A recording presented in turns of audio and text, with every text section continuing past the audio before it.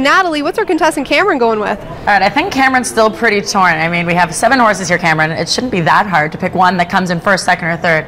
What are you going with in the end? I know they're talking a big game with G Prix, but I like Mountain Echo. I think I'm gonna go with Mountain Echo. You've been pretty set on Mountain Echo since the get-go. Well, just a quick rundown of the program with the way he finished before. I like it. I like it. So let's do it. Let's go Mountain Echo. Well, I can tell you that if Mountain Echo stays at 9-2 to win alone, you would win $110 off your 20, and we just need him to come in the top 3. So I don't know. You're feeling good about it? You know what? Yeah, let's do it. Mountain Echo. Okay, awesome. So we're going to watch the race. We're going to check it out. Hopefully you're going to win a bunch of money, make all of us happy because we need a winner. Well, I feel lucky. Like I said before, I'm feeling very lucky today. Perfect. All right, and let's see what's going on with Paul and World Cup.